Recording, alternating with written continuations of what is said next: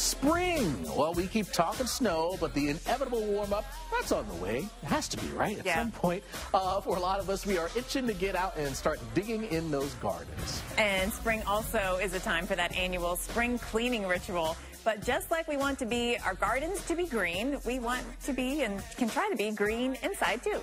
Indeed we do. Well, it takes a little planning, but we can all take care of the earth while taking care of our homes and families. Nutritionist and health coach Karina Heinrich is joining us now with some things that we can all do. Always good to have you on the show, Karina. And so let's talk cleaning. You know, spring cleaning seems like something you just have to do this time of year. So how can we clean but lower our environmental impact? It all starts in the kitchen. So you need to learn your kitchen smarts. Reduce, reuse, repurpose. Reducing kitchen waste can lower your environmental impact, keep your family healthy. Using reusable containers like glass or plastic is an easy way to start. And also pack silverware instead of disposable plasticware in your lunch. Make sure to limit those paper plates, napkins, and other single-use items. So really easy to start right in the kitchen.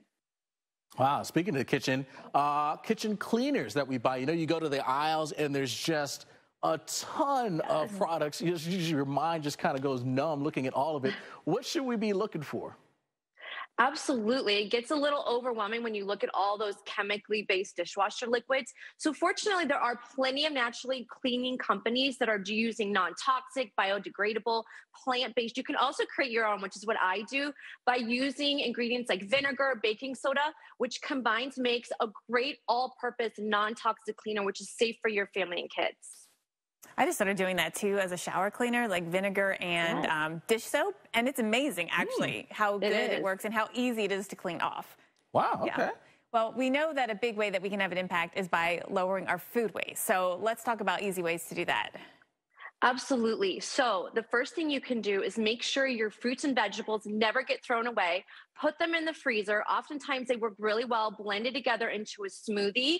Things like zucchini, leafy greens that we often kind of toss. This makes into really healthy combinations used for leftover stir fries, casseroles, salad, soup.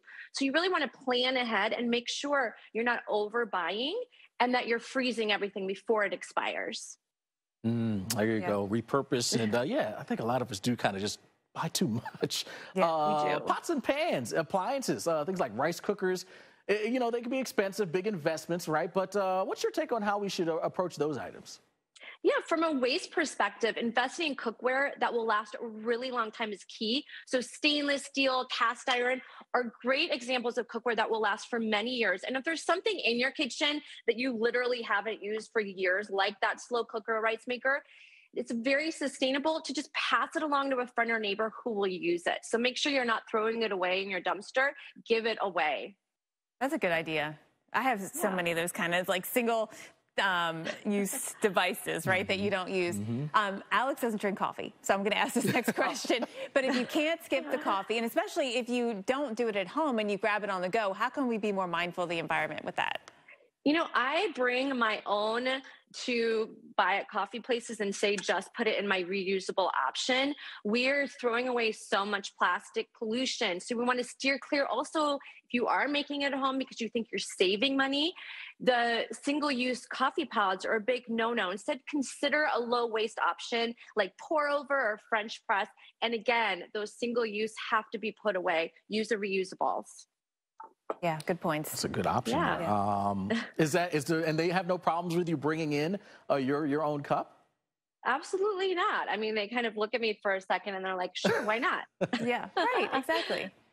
Cool. All right. Well, any other spring cleaning tips that we should try out this year? We still have still some time to get some cleaning done. Absolutely. So if you never compost, you want to compost food waste. So again, save those veggie scraps to make into homemade broth.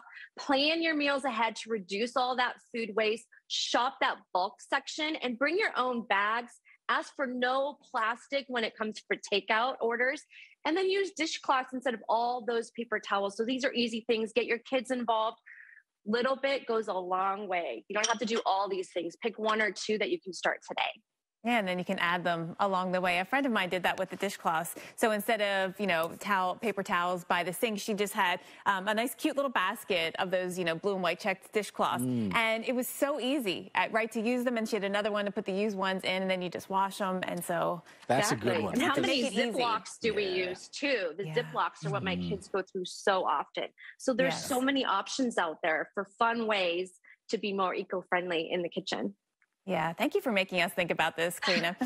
Always appreciate having you on the show. Thank you. Great ideas, and just helping us get into the spring clean mode. Yeah, I think I'm going to use that dish towel thing because we go through paper towels. I know, but I like a clean towel every time I try my hands. I know, yeah.